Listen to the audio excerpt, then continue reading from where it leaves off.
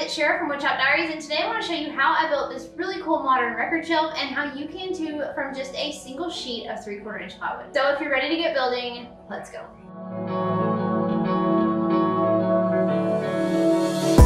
So it seems that record albums are trending again. Honestly, I wish CDs would make a comeback, but I won't hold my breath.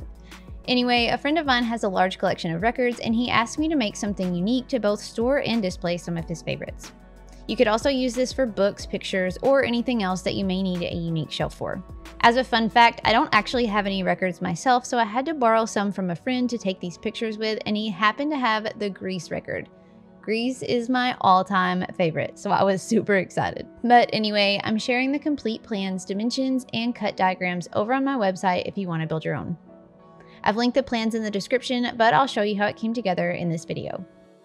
With a little creative cutting, you can make this entire shelf from just a single sheet of 3/4 inch plywood. I've got the complete cut diagram linked below, but to fit everything from one sheet, I ripped a strip off the side about 12 inches wide to cut 3 shelves and the base plate from.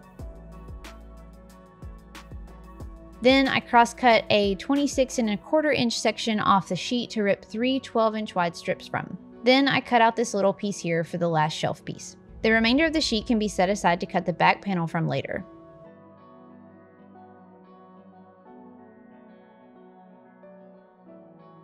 I trimmed the 12-inch wide strip down on the miter saw to the exact lengths that I needed, and once I had 2 12¾ inch long shelf pieces, 4 26¼ inch long shelf pieces, 1 base plate, and 1 27-inch shelf piece, I laid them out on my workbench. I tried to visualize the finished project and tried to mark out which edges of which pieces will be exposed so that I could go ahead and edge band those sides. I applied iron-on edge banding along those edges of the plywood pieces and then sanded everything smooth. I had a couple of thoughts on what I was going to do for this to join all the boards together. I don't just want to use only screws because I don't want you to see the screw heads because they will be exposed and I think it'll be kind of noticeable in the finished project. I don't want to use pocket holes for the same reason. I can plug the pocket holes, but I think it'll be noticeable because they are like very exposed in the project. I think I'm going to use some 2-inch wood screws, so I can use some wood glue with that and screw these in just a little deeper than the surface, and then like countersink and use these birch dowels. These are just like regular dowels for like dowel joinery, and I'm pretty sure they're birch. I'm pretty sure that's what Amazon said when I ordered them. I don't really remember, but they look pretty close. So we're just gonna use these and stick into the countersink hole, and then I can just flush cut those and sand it off, and hopefully it'll blend in a little bit better than like just seeing the screw heads or like pocket holes or something. Of course, I could use like dados for this.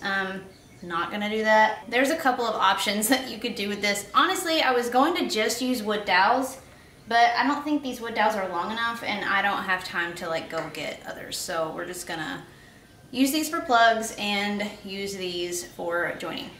I grabbed some drill bits to pre-drill the screw holes, some wood glue, and a 3/8 inch Forstner bit to countersink holes for the 3/8 inch dowel plugs. The bottom shelf has a short piece on the right edge and a long shelf piece at the middle. Since it has this additional shelf piece on the end that the other shelves don't have, this piece needed to be 3/4 inch longer to keep all of the shelf openings the same. This bottom piece is 27 inch long and the rest are 26¼ inch. I used wood glue and 2-inch wood screws to secure the short shelf piece in place. I just used a speed square to make sure that all of my pieces stayed square while assembling. I pre-drilled a pilot hole for the screw first, and then I used the Forstner bit to drill out a hole about 1/4 inch deep to insert the dowel plug later. Then I drove the screw in place. You'll notice that for these first 2 holes, I swapped the bits out in the same drill.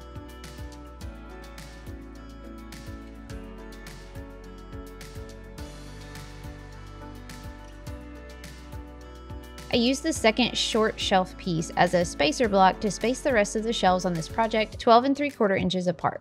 I just clamped it in place and lined the next shelf up with it.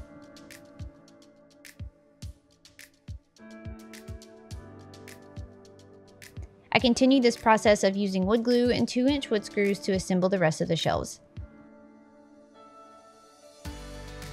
After those first 2 holes though, I got smart and grabbed a second drill so that I wouldn't have to keep swapping between the pilot hole bit and the Forstner bit anymore. After attaching these first 2 shelves, I glued in the dowels so that they could dry while I assembled the rest of the shelves. And on that note, I do recommend doing as I say and not as I do, and allow plenty of time for the glue to dry before attempting to flush cut these. I attached one more shelf, then got impatient and started cutting. And you can see what happened.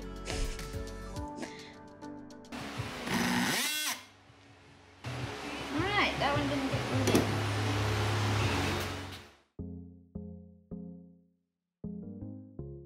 I glued in the dowels as I went, and I came back later to trim them all down. I used an oscillating saw, as you can see, but you could also use a flush cut handsaw or whatever else you prefer to trim these down with.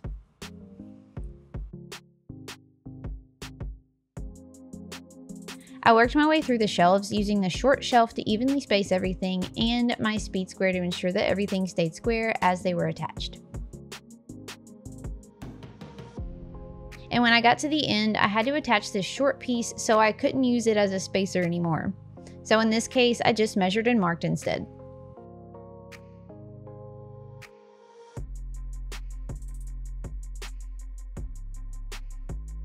Once the entire shelf section was together, I placed the remaining plywood sheet on my workbench and laid the shelf assembly on top.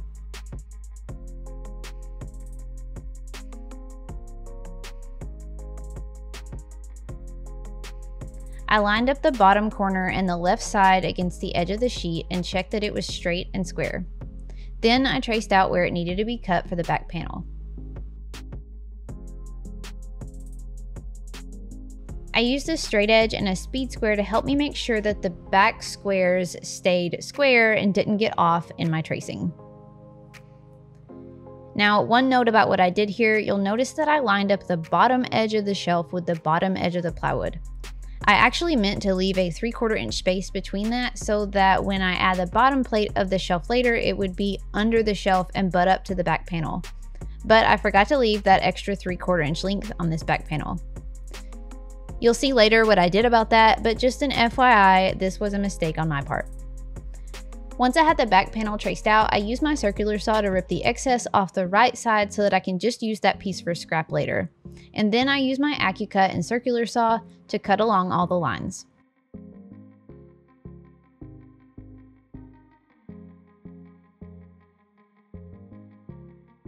I cut right along the lines on the top side and then came back with a jigsaw to finish the cuts along the corners.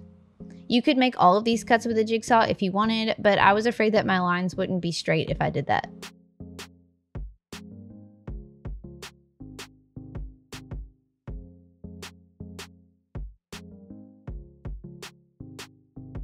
Once the back panel was cut, I puttied over all the plywood edges. You could definitely edge band this if you wanted, but I was running low on edge banding, and since this was going to be painted, the putty worked fine.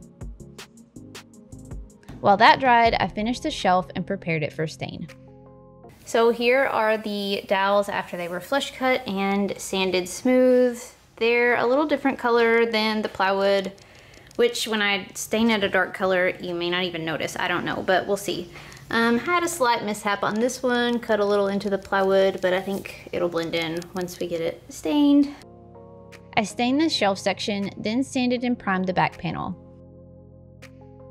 Priming and painting are the worst, so I always kind of hate this entire process. And just in case you didn't know, if you run out of paint trays and don't want to run to town for any, a trash bag works fine. I feel like me not wanting to run to town for like $1 items in the middle of a project has become a common theme lately. I don't know if anybody else has noticed, but it's happened several times in the past couple videos. Anyway, once the primer was dry, I followed up with paint. And then I flipped the shelf over and installed this back panel onto the back side.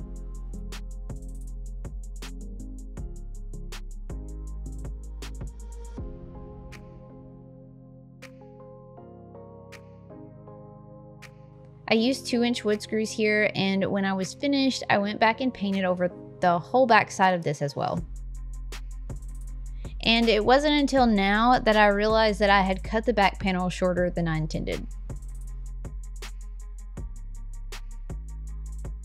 Okay, so I made a mistake, and I'm going to tell you about it so that you don't make the same mistake. I actually have this in the plans the way that it's supposed to be. I just, in my mind, I wasn't thinking when I cut this back piece. I intended for this back piece to extend down past this V right here, 3/4 of an inch. So that way I could set this base plate under the V and it would come out flush, and then it would butt right up against the back panel. What I didn't do is remember to cut this back piece 3/4 inch further down than the V. So when I laid this out and traced it, I set the V directly on the bottom edge of this back panel. So now when I put this base plate on here, I have to extend this base plate all the way to the back edge of this back panel, which means that it doesn't come out flush to this V right here. Which, I mean, it's not really a big deal, and I don't think that it looks bad. It's just not what I intended to do, and I honestly do not want to have to waste this piece and cut another piece of plywood, so we're just going to leave it as is. This wasn't a huge deal, and the extra dimension kind of looks intentional, so we can just pretend that that was part of the design. But I installed the bottom panel onto the shelf using 2-inch wood screws up into the back panel, and then I used a couple of 1 1/4 inch screws to secure it to the V at the bottom of the shelf. I gave this entire piece a couple of coats of poly, and then it was complete. As usual, the two-tone finish was kind of a pain, but it was worth it for this end result. It fits record albums perfectly, but again, you can also use this for books or whatever else you want to display. If you do want to build your own, I've got the free plans linked in the description, and if you enjoyed this project, I'd love if you'd subscribe so you don't miss out on what's coming next. Thanks so much for watching, friends, and until next time, happy building!